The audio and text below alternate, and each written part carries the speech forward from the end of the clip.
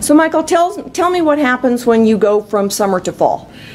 In most states, except for some southern states, when we get into the fall season, we start turning our furnaces on. And so all of the networks, radio and TV, warn us to be careful about turning those on. And they advise us to use HVAC contractors to come in and blow them out and look at them. If for some reason you turn it on and it emits carbon monoxide, your detector, and hopefully you have one, in some states it's a law, will go off. Sometimes it's a long way from you. So if it's far from you and it's going off at night, you're not hearing it, you could certainly die at night.